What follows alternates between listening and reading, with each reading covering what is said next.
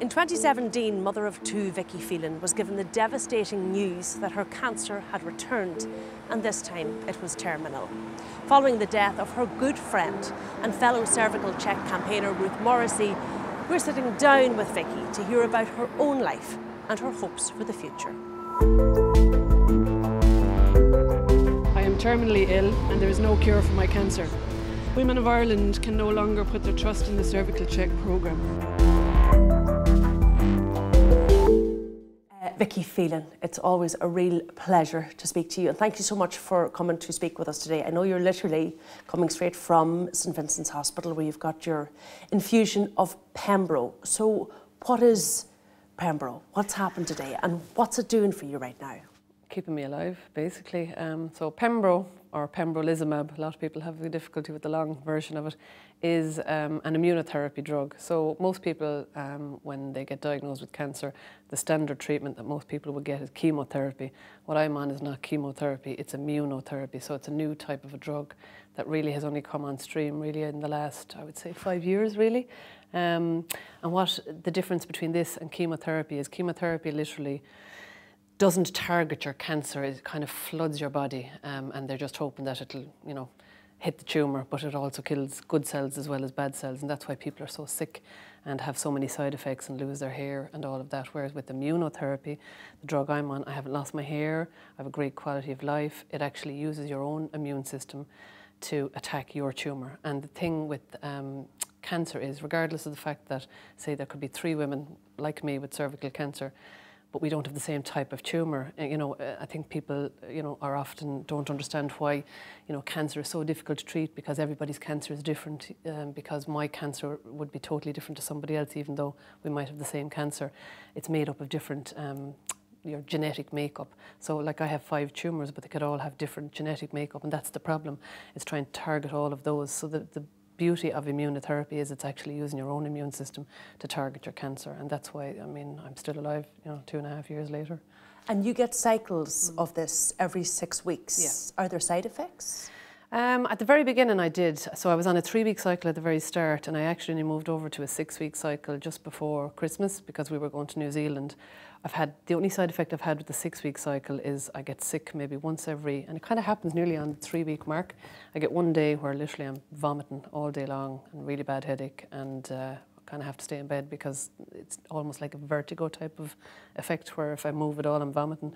But other than that, in between, my quality of life is excellent. So I can put up with one day of getting sick. And are there limitations to the number of cycles of this immunotherapy that you can have? How they figure out whether or not this will work for you is they take a sample of your tumour and they test it. So they test it to see if you have markers that will respond to this type of drug. So you have to test above 55%. So if you don't have 55% of your tumours that will respond to this drug, they won't give it to you because it's so expensive. So I tested between 65 and 75%. But that means that there's about 25% of my tumours that won't respond to this drug, which is why I still have, a fairly sizable 5-centimetre tumour. So I'll get to a point where, I'm stable at the moment, but that will probably start creeping up. And then you're hoping that there's something else, that will kind of, and I'm always looking for backups. I have one at the moment if I have to, and hopefully it's in London. Before that I was looking at America. So you're always researching the next possible treatment. You don't look at it and say, when this Pembro lapses or stops working for me, that's it. Yeah. That's the way I operate anyway, I suppose the way I look at it is, I saved myself really, by researching this drug. They weren't giving me any good news. They basically told me to get my affairs in order, and if I had, definitely if I'd gone for the palliative chemotherapy at the time, I would have been dead within 12 months. So the fact that I'm still here 2.5 years later is testament to me kind of doing the research and pushing to get on this drug, even though there was no real evidence that this was going to work, because the only trial I found that had been carried out on women with cervical cancer with Pembro was on 7 women. It's a very small trial, it's tiny, and of the 7, 4 had partial responses, 2 had full remission, but the rest then died. So you're not looking at great numbers there, but at the same time, I thought, well, why shouldn't I have an opportunity to see if this works? And I kind of kept pushing until somebody got me on it, you know, really. When, you know, I suppose the way I looked at it was I was backed into a corner, and you'll fight, won't you, especially when you've small children, to see, you know, to get a chance to live, basically. More time. Yeah, that's it, yeah. And are your doctors able to predict at all what is going to happen to your tumours, or, you know, at what point Pembro might not be as successful for you as it is now, or do you just take each cycle as it comes?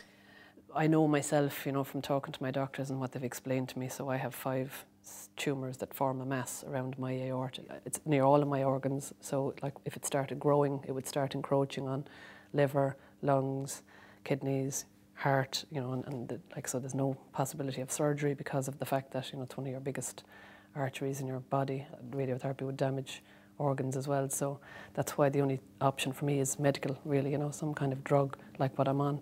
Do you feel, Vicky, then, that this wonder drug, which it is, I think, for you, that there's an indefinite amount of time then at this point? Is that hopeful? Yeah, yeah. I mean, I'd hope so. I would hope that I get another year or 2 on this, hopefully. But you never know. I mean, unfortunately, I haven't had any shrinkage, you know, in well over a year, probably about 15 months now at this stage.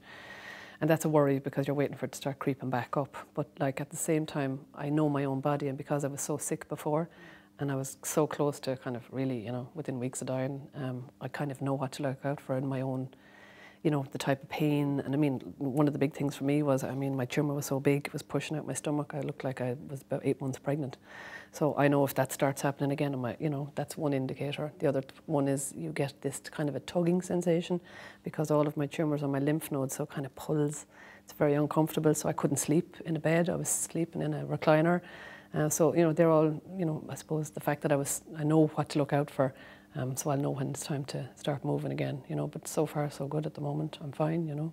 So in the time sort of outside, you know, looking for alternatives and coming up and down to Dublin and for Pembro, and the day that you say that you're sick, outside of that time, do you try and live sort of, I know you have cancer in your body, but without cancer in your head almost, you know, Yeah, kind of a cancer-free life? Yeah, I do, honestly. It's very rare these days, to be honest, because I'm so well that I even think about having cancer.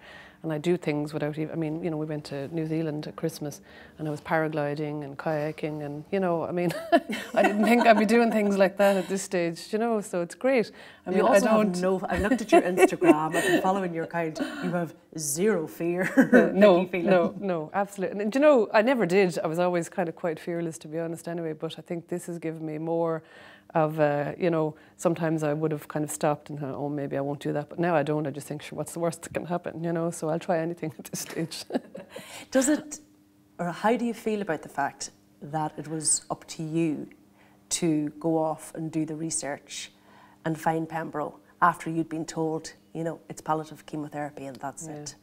That was left to you to do. Yeah, very angry. I mean, I'm not obviously anymore, but at the very start, you know, it took a long time for that anger to subside, I suppose, because I just thought of other people sitting in that waiting room, you know, on the same day as me, you know, probably getting the very same news. And a lot of people would just go home and take that and, you know, not do anything because they would, you know, accept the prognosis and assume that there was no other options, whereas I was always the type to question. My mother would always tell you that. I was the child who always asked why, you know, from a very young age, you know. And then you were one of those 2 or 3 I was one of those, yeah, painful children. I wasn't going to use that word, but I do know what you mean. Yeah. And I suppose that's why I got into, you know, working in education. You know, I always questioned everything. And I will read up about things, you know, a lot, and never think that I can't find something myself. You know, I have very good research skills. I know that, and they really came to the fore. You know, when it came to the crunch, then I remember going home that day, and I wasn't expecting that. You know, I thought she'd tell me 12 to 18 months, but when she said 6 to 12 months, Jesus Christ, you know, I really couldn't believe it. You know, it was. You know, you read these books or you see things, and that description of, you know, the legs went from under me. I mean, I never understood that description until it happened. You know, literally my legs went to jelly. I could barely stand up, you know, just from the shock of hearing that, because I felt so well. That was the thing at the time. So, you know, I suppose I remember that night kind of going home and, you know, feeling sorry for myself, as you would, obviously. But I remember it took me a day or two to kind of think, it went from kind of feeling sorry for myself and kind of panicking to kind of going, well, hang on a minute, maybe there is something, you know. And I got really angry and I thought, I'm going to start looking and see if there's anything else. Surely there must be something. And that was it. I was on the laptop. And I knew I had 2 weeks between that appointment and meeting the medical oncologist who was literally going to start me on palliative chemo. And I thought, right, I'm going to use the 2 weeks now and see if I can come up with something myself. And that's what I did. And I remember going in armed with papers, and your man was nearly, you know, he had a heart attack when he saw me coming. But like, that was up to me to do. But you did all of that. And I did it all myself. Not everybody has your abilities. Not everybody is probably as likely to not take no for an answer. Not everybody is as formidable as you are, or as you say, as academic that you are, that you're able to read those papers, find that trial, find that drug, get on the phone, make things happen. Yeah, yeah. I mean, I was ringing Merck Sharp and Dome, the company that make pembrolizumab. I was making a nuisance of myself trying to get contacts, you know, to get through to somebody who would give me access to it. I rang Vincent's. I found out the name of 3 oncologists in Vincent's who were using this drug with patients, not necessarily cervical cancer patients, but that still didn't put me off. I just thought, well, they're using it, surely they'll take somebody. And I kind of thought, look, I'll sign whatever waivers you want. If I die, but I really don't have options. You know, I'll sign whatever paperwork you want, because I know that's the way these things operate. It's all insurance. And I said, I'm willing to take the risk, and that's kind of how I got it in the end, you know. I rang TDs, I was on to Simon Harris even at that stage, ever before he knew who I was, you know, so I made a nuisance of myself and made sure I got it, you know, because... And wasn't that worthwhile? Yeah, absolutely. I mean, here today. I was just hoping for maybe 12 months, you know, but 2.5 years later, and a quality of life that I haven't spent more than 1 week in hospital in that 2.5 years, you know. Which is wonderful. Yeah. How far ahead then do you look, Vicky? Me, I don't ever look too far ahead, to be honest. You can't, because I've seen so many women die over the last 2.5 years that, you know that you can't plan that far ahead. So for me, I kind of maybe go 6 weeks, 8 weeks. I don't ever really plan much beyond that, because if you build yourself up too much and then something doesn't happen, it's very hard to come back from that in this situation, you know, very hard. Because it's already difficult enough kind of, you know, knowing that you're facing into this. So last year, for example, my son made his communion, and that was my goal, you know, to get through the communion. So you kind of just give yourself little goals all the way along, you know. And you just keep achieving them.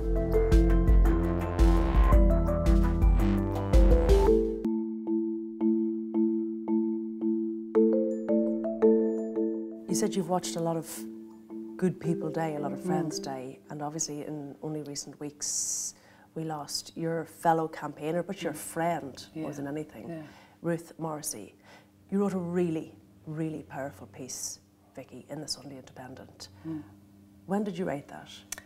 I started writing it, I think, that night, actually, when Ruth died. The day she died, I got a phone call from my solicitor, Keano Carroll, who was also Ruth's solicitor, to tell me. Now, I had been waiting for the news, to be honest, from about March, between March and July when Ruth died. She had been in and out of the hospice more than she was at home, you know. Things were getting worse, you know. She had new tumours in her spine. She was confined to a wheelchair. I mean, people don't see that side of this cancer, and that's, you know, one of the things, you know, it's just... A horrible end. A horrible end, it really is. So, but, you know, of all the women I've met who've had cervical cancer, Ruth really, unfortunately, you know, had an awful lot of complications. From the very first day I met her, she was on crutches, you know, and I felt so guilty a lot of the time because I'm so well, you know, and that's hard, you know, as well. But I remember that day when I got the news, obviously I was very upset. Thank God the kids weren't there. They were actually gone off camping, you know. I didn't even get dressed, to be honest. I just stayed in my pyjamas and I didn't do anything for the day, just cried, really, you know. It really hit you hard. Oh, very hard, yeah, because we were such good friends, and she was so young, you know, and she was really looking forward to her daughter making her communion. That was her goal, you know. They'd gone off shopping for the dress, and if COVID hadn't happened, she would have made the communion in April, but, you know, it didn't. So nothing kind of went her way, you know. It's very hard. But then the sadness kind of turned to anger when I read her husband's statement, because you could feel the anger in his statement about the way she was treated, and I thought I couldn't kind of on the day of her death. I thought I can't come out and say these things because, you know, out of respect for her, obviously. But I just wrote it down myself, the anger. I just put it down on the page. I keep a journal. I've always kept a journal, especially when things are bad. So I just wrote down, you know, exactly how I felt, just dumped it on the page, and that kind of formed the basis of the article. And it was about 2 days later I decided I had to make this public. I had to do something because, you know, you had all these apologies coming out, hollow, false apologies again. You know, it's not the first time we've seen them, and I just got angrier and angrier, and I thought I have to, you know, make people sit up and listen. And that's, I just literally wrote the whole lot. How you really felt. How I felt, yeah. And I know it was hard, and I remember saying to my parents about, you know, I said, look, it's quite hard for them, you know, for my family to read what I wrote is hard. Because we don't really talk about, it's not that we don't talk about me dying, but, you know, I probably talk about it more than they do, but they don't want to talk about it, you know. But for me, I have to, because I'm kind of, I suppose, trying to prepare them for it as well, because it is going to happen, you know, unless a miracle happens, really, you know. 5 years, I would say, at the most, you know, I would say 3 probably, just with everything I know about this disease. And it's very hard for my parents and my family and my kids to hear me talking about it, but I suppose that's my way of dealing with it, because I think it's worse if you, for me, I suppose, waiting until the end. You know, there's no point in doing that then, and then everybody's up in arms. But yeah, my parents were quite upset, obviously. I wanted Mum and Dad to read it before it was published, but they don't read anything on a laptop. So they waited until the Sunday, but yeah. They were taken aback by. Yeah. Were you able to go to Ruth's funeral? Yes, I was. So we did a guard of honour at Ruth's funeral, and then I met with the family afterwards. And what was going through your head? Kind of a bit like, I felt the same kind of thing as I had at Emma. I went to Vicky Phelan's funeral as well, and it's kind of like watching, for me, it's like watching my own funeral kind of happening, you know, and this is going to be mine in a few years, and it's hard to stand there and watch that, you know, because you know the way it's going to end. It took me a couple of weeks now to just come around from Ruth's, to be honest. And it's very hard. Death is hard anyway on everybody, isn't it? And, you know, it's hard to believe that I'll never see her again, you know. And because of COVID, I hadn't seen her since February, whereas we would have met really regularly up to that point, you know. And what's also, I would imagine, for you, because I know how much your family mean to you and your kids mean to you, is to see Ruth's family, to see her husband, to see her daughter, to look at Libby and to look at Paul there that day, and to see the devastation that's left behind. Yeah, yeah, that's it, yeah.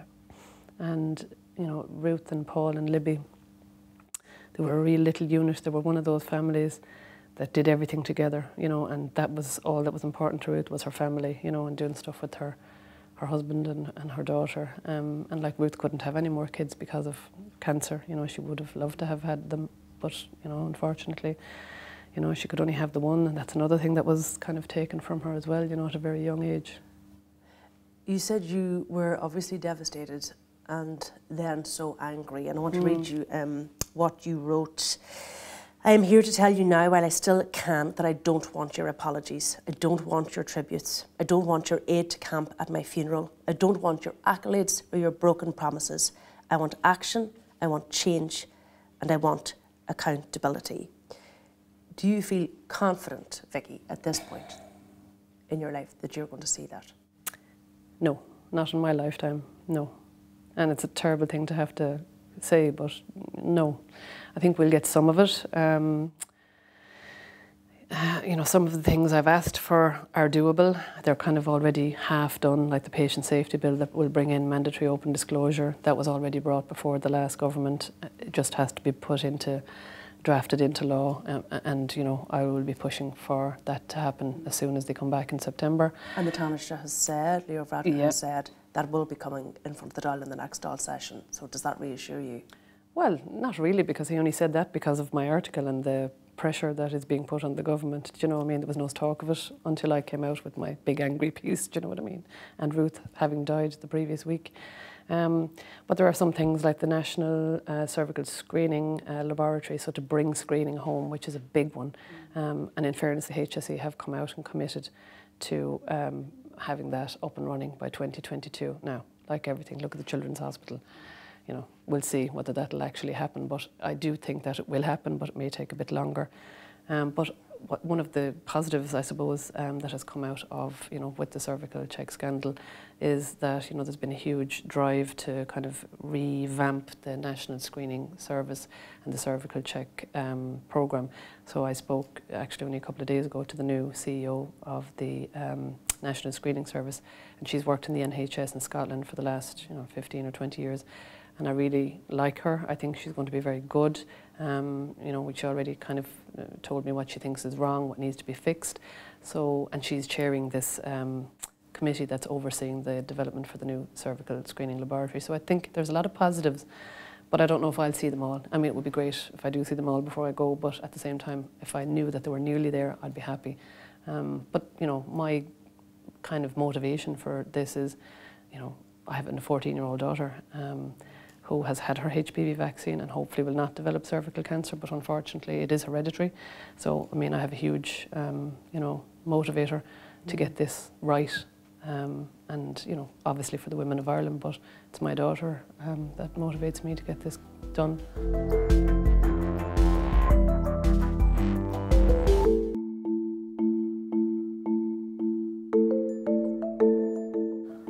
One of the big things for you too is this tribunal, isn't it? Yeah. I mean, we had the promise from Leo Varadkar a number of years ago that no other woman would have to go before the courts, but in recent weeks he really has admitted, hasn't he, that he made a mistake there, that there would be circumstances where there was a dispute about facts where you would have to go through the court system. He said he wished he'd been better informed a couple of years ago. It was a bit of a U-turn. How do you feel about that? Yeah, I was glad to see that, you know, he finally admitted that he was wrong. Because it's not something that he does very often. And also that, you know, there's an acknowledgement that the system is not working. I do think one of the good things that Ruth's case has brought about, and it's a huge legacy that she's left behind, is that in the Supreme Court ruling, you know, that will happen now, that what some people don't really understand, the big thing that has come out of that ruling is that before Ruth's case, and, you know, for my case and Emma's case, and, you know, there was a couple of other anonymous cases, you know, if you were taking on a case and suing for a misread smear, you didn't only have to sue the HSE, you had to sue whatever labs had your smears misread. So in my case, I only had one lab, but like Ruth had two labs. So you have three defendants, you know, a huge team of lawyers and barristers and solicitors, which costs a lot of money. And it's very hard then because they don't all agree. You know, some will allow for some things, some won't. You know, there's a lot of bargaining going on a lot of the time. Whereas now what happened in Ruth's case is that the judge, the Supreme Court Chief Justice Frank Clark, ruled that the HSE have now been found to be primarily liable for the screening programme, regardless of the fact that these labs are, you know, are obviously overall responsible for the negligence. If there is negligence in the smears, it's the HSE's responsibility to oversee the programme, so now women will only have to sue the HSE and then the HSE pursue the labs. And that will make it a little bit easier on women and should fast track things as well, please God, but we'll see, you know. Do you know how many women are before the courts at this point? I think there are something like, did they say 130 cases pending? Now, not all of those would be like my case or Ruth's case where there's huge negligence. Some of them may just be cases that are pending for the non-disclosure, and that's what the tribunal will actually help, you know, and will fast track those cases. So not all of these 130 cases are going to have, you know, big payouts. And the other thing I think that really bugs me is that people assume that, you know, all of these payouts are coming from the state's purse. They don't. You know, the payouts, you know, my payout was only 25,000 out of my 2.5 million payout was paid by the state. The rest was paid by the labs because they're the ones who were negligent. So, you know, there are people out there who kind of wrongly assume that, you know, these women are going to bring down the screening programme and break the state. We're not. You know, it's the labs. If negligence is proven, it's the labs that are responsible. And they pay insurance for that. Exactly. In terms just of that tribunal, the Health Minister now, Stephen Donnelly, has said that that is going to be up and running without delay. And I know you've been calling for this for a very long time. It's coming up in 2 years, is it this December? Yeah. Do you have faith in that commitment from him? I'll believe it when I see it. It's like everything at this stage. Now we are meeting with him in a couple of weeks, and that's one of the things top of the agenda, because there are women that are at a stage where once my case broke at the end of April 2018, any of the women, say, within the original 221 plus group, would have been notified kind of by the end of May, and like there's a statute of limitations. So the statute of limitations is up since the end of May for a number of the women in that group, and that's one of the reasons we've had a huge worry about the way the tribunal has been delayed and delayed and delayed, and we've been looking for them to kind of make a commitment that, you know, that they're not going to pull a fast one and that the statute of limitations will run out for women because of a delay with establishing the tribunal. The tribunal will help women to get through these cases faster. But one of the other things that we're trying to push for, and Micheál Martin did promise that in the Dáil when he was making his apology to Ruth's family, that the tribunal is actually not any less adversarial than a High Court case. It's just behind closed doors, and there are advantages and disadvantages to that.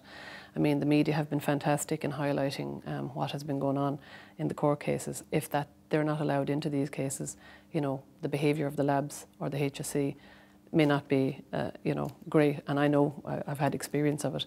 It can be very aggressive, and the questioning can be very aggressive and very personal, and it's very hard. Whereas if the media are there, they tend to behave themselves a bit better. So we're looking for a less adversarial tribunal. So we're looking for it to be amended to, especially now that the HSE has been found to be liable, the fact that there's not going to have to be labs there, that should be possible. And we're doing this not just for, you know, the 221 women and their families.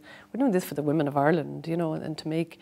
You do feel that sense of responsibility, don't absolutely. you? I get that from you. I do, because women contact me all the time from around the country with horrible stories, you know, and women, you know, we don't have a great track record in this country with the way we treat women, and it, you know, it hasn't really improved, to be honest, you know. Do you ever worry, Vicky, because you've put so much work into the cervical check screening programme at this point and getting changes, that you won't be here to see it through and that nobody will be there to lift the mantle? I do worry that I won't be here, you know, and that's a huge thing for me, because I'd love to kind of have it sorted before I go, you know. There's that kind of a thing. You know, I feel like I can't go until it is. Maybe that's what's keeping me alive. You know, I do wonder often, is that it's the drive to get these things done that's keeping me alive as well, because I want to see it happen. But I do think women in general in this country need to kind of stand up as well for themselves and demand more, you know, demand more, and not accept what, you know, if you're not happy with, you know, simple things like if you're not happy with your doctor, move, you know, there's simple things that people can do. If you're not happy with your prognosis, ask questions, push, etc. You spend so much of your life, Vicky, you know, speaking to the press and giving interviews and trying to push this agenda, because you are so determined, as you say, to see it through to the end. I wonder then, how does that impact on your family life and on your kids? I know you've always said you're honest with your children, you're an honest person, but you're also a mum first and foremost, who tries to protect their kids. Yeah, it's been difficult kind of trying to find a balance. Actually, one thing I found with COVID, since, you know, we've been kind of in lockdown, it's actually made me slow down. I think I realised I was doing way too much. I mean, when I look at what I was supposed to do in March, I think, Jesus Christ, thank God COVID came along in some respects, because, you know, I just keep saying, oh yeah, I'll do this, I'll do that. And, you know, whenever I'm in Dublin, like today, you know, go for treatment and I fit in an interview, or, you know, I mean, anyone else would be going home, going to bed. You know? But that's just the way I am, I suppose. I kind of, you know, I feel like, at least when I'm in Dublin, you know, I'm not away from my kids for an extra day, so that's why I try and fit it in on days where I have treatment. You know, I might have 2 or 3 different things, so that at least when I go home, I'm with my kids, and that's the way I kind of do it. Most of the time, I would fit in interviews and things around their school time, you know, so when they're gone to school, I'll do loads of stuff, but once they're at home, then I try not to take any calls, or I'll do it at night time, then get back on the laptop and go on Twitter or whatever when they're in bed. Because I see on your Instagram account, there's loads of lovely pictures of lovely family time and really special experiences with your kids, and you say always fill in their memory bank. That's what you're doing. Yeah, it's really important. I think, you know, one of the things, you know, there are good things that have come out of having a terminal illness. They make you it makes you realise what's really important. You know, I mean, I was no different than anybody else, worried about stupid stuff like, you know, being overweight and kind of not wanting to go somewhere because, you know, I don't look right or I don't have the right clothes. I couldn't care less anymore. I'm gone past that, you know. I just want to spend my time with my kids while I can, because unfortunately I see that, you know, there will be an end to it, and, you know, I won't be able to do these things. So, you know, I try and pack it all in as much as I can. Now, at the same time, I have to be realistic, and you know, I can't always be on the go, and sometimes we'll just sit down and watch a movie, or you know, go for a walk or something. But when they're off, I try and do kind of different things, and obviously I'll ask them what they want to do and fit it around them. But you're actively trying to fill your time so that they have lots of things that they can, when they think of you, they remember 100 countless wonderful days. Is that the idea? That's the idea, yeah, because I think that's what they'll remember. They'll remember what I did with them, you know. And do you talk to them about where your treatment is at? Yep. And where your cancer is at? Is that an ongoing conversation? It is, yeah, absolutely. I suppose I know from my own daughter, you know, she's been, you know, from when she was born, you know, we've had a lot of issues with her. She's a huge medical condition, and then she was very badly burned when she was 7. So we've been in and out of hospital with her quite a lot over the years. And I know from those experiences with her that it's important to kind of talk to her about you know, what's going to happen and about her treatment. And then when I got cancer, it was the same thing. Obviously, it's age appropriate. Like when I was diagnosed first, my son was only 3. So, you know, at the time, you're just kind of saying, Mommy has a sore belly, whereas now he's 9. You know, once he got older and understood, well, then I explained what cancer was. And I remember somebody said to me, Jesus, how did you think of that? I remember he was massive into Star Wars at the time, so I started drawing. Now, I can't draw, but I tried my best. You know, the Death Star. And, you know, the lightsabers, and I was saying, well, it's like, you know, as if, you know, imagine the Death Star is my tumour, and lightsabers kind of disintegrate thing, you know, like, you know, when Luke Skywalker chops someone's head off, they're gone. I said, that's what the treatment is do, you know, so he understood that. He got that, you know, and as we go along, you know, the week I was in hospital, I was upfront about it. You know, he was upset that I was gone, because normally I might be gone for a night or 2. That's the only thing I do notice, that he's very... When I'm going anywhere, I have to tell him, you know, where I'm going, when I'm going to be back, and if I'm not back, then he starts getting a bit anxious. And that's understandable, you know what I mean? Because, you know, at the back of his head, he knows that, you know, I'm sick, and the last time, you know, I was in hospital for a week. But, you know, as long as he knows and you keep him kind of up to date, he's okay. You know, and like when I'm well, they don't worry about me. It's only when maybe they see me lying down if I'm tired, or like when, you know, I get sick every 2 or 3 weeks and I'm in the bed for a whole day practically, and that he does get worried, and he'll be coming up rubbing my head and, do you want a cup of tea, ma'am? Or, you know, he's very good at minding me, but at the same time, for me it's important that I explain to my kids what's going on, because I think what's worse is what they imagine in their heads, I feel, with kids. And, you know, some people think I probably tell them too much, but it works for me and my kids, you know.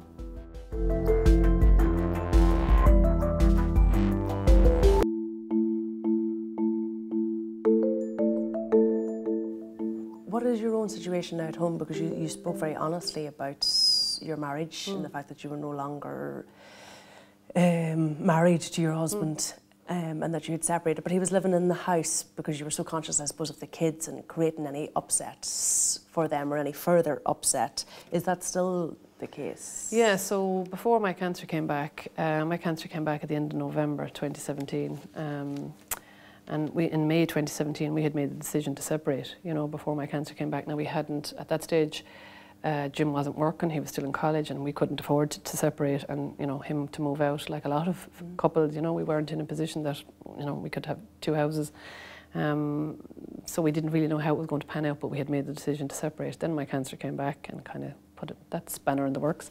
And in November, then, when my cancer came back, I kind of said, we sat down and I said to Jim, I said, look, you know, I can't, for the kids, I said, I really can't do this to them. You know, my cancer is back. At that stage, I didn't know how long I was going to get until, you know, January. But I knew it wasn't good. I knew it wasn't going to be good. And I said, I can't have a situation where, you know, I could be dead in 12 months and us separating. I said, it's just too much for the kids. So I said, you know, if we can just stay together for the sake of the kids, and, you know, obviously we're kind of not a couple, but, you know, as far as possible, try and co-parent and be a family. And that's worked, you know, for us for the last 2 years, nearly 3 years at this stage. Wow, and you still do that? Yeah, we still do it, yeah. It works for us for the moment anyway. I wonder, given everything you're going through, do you miss having that sort of companion though? That kind of intimate companion, that person that you go home to at the end of the day and you don't have to put a brave face on anymore, and you just utterly be yourself and tell them how you're really feeling? No, do you know, I don't, to be honest, because I have great friends, and my parents, like, you know, my parents are great support. I'd be lost without them. But, you know, for me, I suppose, I just think with this type of cancer in particular, it's very hard on relationships. You know, I've read research on this, up to 50% of marriages break down after cervical cancer diagnosis. And there are lots of reasons for that, obviously with where your cancer is. It's very hard to get your head around the fact that you've got a tumour in your vagina, you know what I mean? And when you do have treatment and you're poked and prodded to within an inch of your life, and you know, really your vagina is only medical, you know what I mean? It's very hard to go back to seeing yourself as a sexual being after that. So I found that very difficult, and I suppose because our marriage was already kind of breaking down, you know, there was no coming back from it, you know what I mean, at that stage, whereas a lot of other women I've met try, you know, to kind of get back to some type of intimacy, and if they had a good, strong marriage beforehand, you know, they might survive it, but a lot of them don't, you know, it's very hard. Do you think your original cancer diagnosis contributed to your marriage ultimately not working? Yeah, yeah. Now we'd had, Amelia had had her accident the year before my cancer, and that really was one of the big things that, you know, kind of contributed to you know, the breakdown of our marriage. And a lot of people say that when a child has had a traumatic incident, that it either makes, or, you know, it's very hard, because now thankfully both of us were there at the time, because I've spoken to other families who would have been in a similar situation. So there was no blame game. There was no, you know, kind of him wondering, well, you know, did you do the right? You know, we were both there and we did exactly what we should have done, you know, but it was very hard for us. We both deal with things very differently. I'm a talker, I have to talk, you know, and he's not. And, you know, it was very, very difficult to get through it because it was so traumatic for us, you know, burn injuries. Like, of all the things that has happened to me, that is the worst. As your child? I would go through anything again. I would not go through that. No way. No. Horrible. Really horrible. You know, and she spent 6 weeks in hospital. Dressing changes were horrendous. They used to have to give her morphine, you know, before it, and oh, it was horrendous. Yeah. It left its mark. Oh yeah, yeah, yeah. For years, you know. I mean, I can just about talk about it now, but it's about the only thing that makes me, you know, get upset. I can talk about most other things, but not that. Why is that, do you think? It's so traumatic, you know, and it's your own child. I suppose I'm such a control freak. It's easier when it's happening to me, but when it happens to your child, it's very hard because you can't take that pain away. That's it. And that I felt totally helpless and powerless when it happened to her because I couldn't take her pain away, you know. Which is what a mother always wants to do. Yeah, absolutely, yeah. So I suppose when I got diagnosed with cancer then, that was my big priority, was to try and shield the kids from it, but not pretend it wasn't happening, you know, but to be there for them as much as I could, you know, because I couldn't do that for Amelia, you know, at the time. So that was kind of my motivator, really, to kind of make sure that they were okay. Because I would imagine, more than anything else, as a mother, it's the idea of leaving your kids. That's the hardest part. Oh, that's the hardest part for me, yeah, absolutely. That'll be the worst of everything, you know, really will, yeah. But I suppose my big thing is, you know, Amelia's going into junior cert year now, so, you know, I'm kind of thinking ahead. If I could get her through junior cert, Dara will be 10 in February, double digits, you know. I kind of think I'll have a good, you know, I suppose when I was diagnosed first, Dara was 3. So, you know, I'm doing well that I'm still here. And he'll be 10 in February, so. And you feel you've left them with a good grounding. Exactly, yeah. And you're still here, obviously, Vicky, very much here. But they'll know exactly who you are, and they'll remember, as you say, everything that you've done. Yeah, and absolutely. I think when kids are older, they have better memories. And that's why I do so much with them and spend so much time with them, because I want them to have those memories, you know, when I'm not here. So. But that's the tough part, isn't it? Yeah, that is the tough part. And then, you know, I don't kind of think too far ahead, because we went to London last October, myself and Amelia, to see a concert in Camden. And I remember walking through Camden. It was Amelia's first time in Camden, and she loved it, you know, just kind of so cosmopolitan, so different. And she was talking about going to college, you know, and she said, oh God, wouldn't it be great if I came to London to go to college? And we were talking about that. And I remember that night going to bed, and I got upset because I thought, God, I'm not going to be here. Do you know, but I have to pull myself back from those because I can't go too far ahead. You know. That's just really difficult for you, obviously. That's when I lose it, you know. Because you want to be here for everything, don't you? Yeah. That's why you bring kids. Nobody wants to miss those. Yeah. So, you know, you don't think too far ahead. You can't. Because when you start thinking too far ahead, then you know, well, what if I'm not there for that, you know? But that's what drives me on, you know, at the same time. What do you do in those moments to say? Do you allow yourself to feel it? You have to. You have to. Yeah. But then I kind of pull myself out of it, you know. It takes a while sometimes, but usually I'm fine. Kids don't like to see their mummy cry, do they? No. Mummies have to put on brave No, faces. but you know what? I think it's good for them to see it too, you know, and I do plenty of it with my kids. In fairness, Amelia's nearly 15 now, and you know, she's very tuned into what's going on, yeah, and she's very good, I suppose, because she's been through so much herself. She's much more grown up than a kind of a teenager, you know, of her age, because of what she's been through herself, you know. So she'd be very good, and she'd know by me whether something's bothering me or not, you know. She'd become a pal. Yeah. Actually, the lockdown has been great for that. We've spent a lot of time together. Now we kill each other as well, because she's very like her mother. She's exactly like me. She's stubborn. She's, you know, feisty, and which is good. It'll stand. I know she'll be fine. Exactly. That's it. Would you ever like to meet anybody else? Me? No. No, absolutely not. I'm happy. I'm too set in my ways now, Ciara, at this stage. I think I'm happy now just to spend whatever time I have with my children and my friends and my family, without kind of adding somebody else into the mix. There's just one other thing that I wanted to ask you about Vicky, because when you wrote that piece, you said that all the changes in cervical check that you have called for time and time again, let that be Ruth Morrissey's legacy, but let my legacy be my right to die on my own terms. Yeah. What did you mean by that?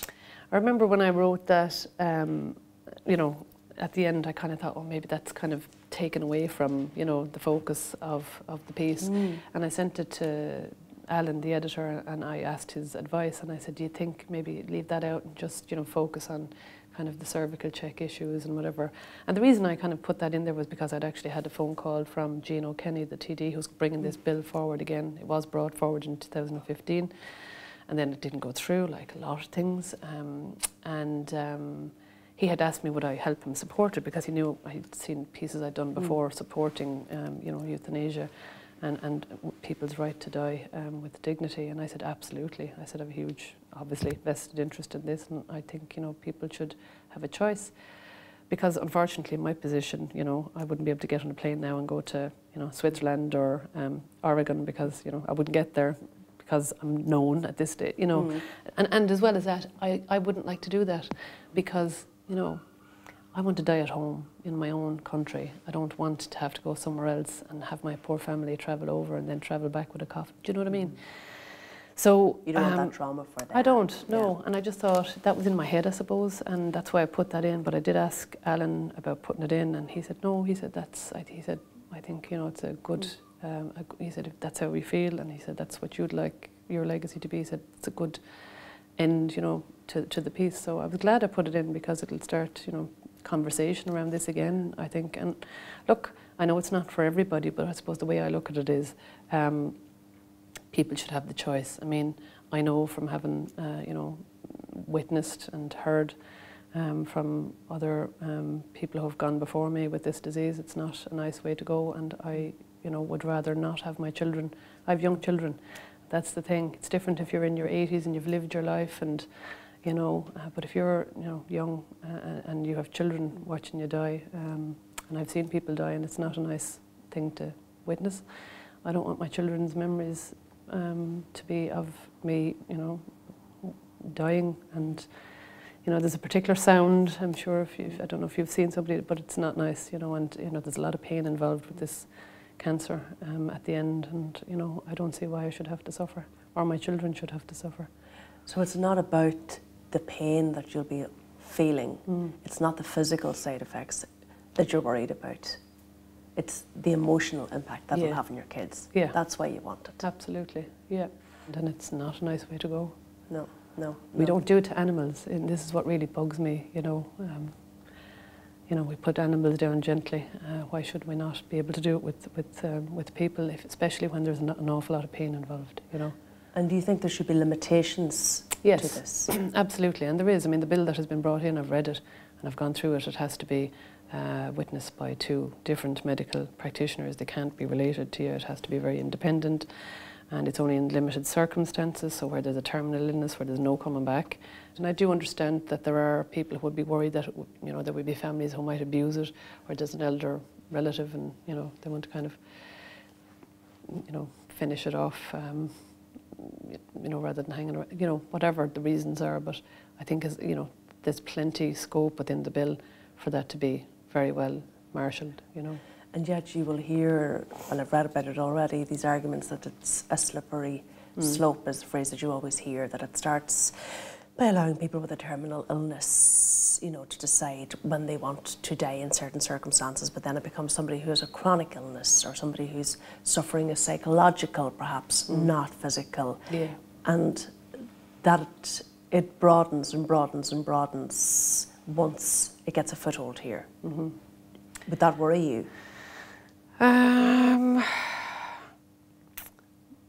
There's always a worry, I suppose, with anything that you know, if it gets in, that it will end up getting extended. But I suppose my point is, you know, try and live in my shoes and have, you know, what I have to face, you know, going around in your head every day, especially when somebody else dies, and you know that, you know, it's not going to be an easy end, you know. It's not fair, you know. I mean, if I had my choice, I'd go to Switzerland or wherever, but I can't do that, you know, and I wouldn't do that to any of my family members, you know, if they were to be prosecuted when they came home. So it's not an option, you know. But this is something that you're going to start fighting for now, are you? Yes, yeah, that's my next fight. Beyond all of that, what's your dream now, Vicky? Whoa, God, I wasn't expecting that question. So we're at the end of August now. My big thing, I suppose, is to get my son to 10 and hopefully get my daughter through her junior cert, because I think that's a big thing for mothers to be around for. Beyond that, just to be as well as I am, really. I mean, I don't have any big dreams or aspirations, just to be well, to do what I'm doing and, you know, hopefully see some of these things through before I go, really. Other than that, you know, spend time with my family and friends. I really don't have any big kind of bucket list things, you know. Quality time with Quality, the kids. yeah, that sounds good to me. Yeah. Vicky Phelan, thank you as always. Thanks, Ciara.